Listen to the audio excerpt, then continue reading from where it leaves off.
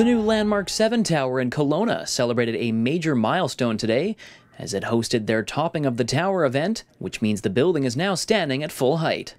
The tower opens in 2022, and it will be the tallest office building between Calgary and Vancouver. The building itself is state-of-the-art. It's got a grand lobby. It's got 6 floors of integrated parking where you can get right off parking and into an elevator, fitness facilities, end-of-bike ride facilities. And then one of the really neat features of this building is on the 7th floor parking podium. Up on the 7th floor, we're going to have a conference and community events facility that'll sit down 350 people for a corporate event, big glass windows, 20-plus foot ceilings, and it'll spill out onto a balcony that overlooks Parkinson Rec Center in downtown Kelowna. The 23rd floor at Landmark 7 will be the new home to Wellington Altus Private Wealth Group, and we caught up with Darren Moorcombe, the Vice President and Portfolio Manager of the company, to find out what brought them to Kelowna. At the end of the day, there's so many people moving from all over that want to call Kelowna home, and I think perhaps the COVID situation has accelerated that.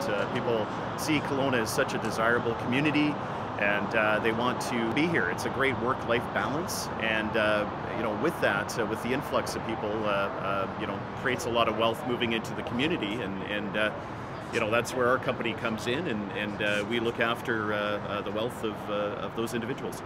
The first Landmark building was built back in 1993. Now with 6 Landmark buildings standing, offering amenities such as office spaces, event centers, retail shops, fitness centers, and parking, Landmark 7 will only add to those amenities. Castanet News, Jayden Wasney, Kelowna.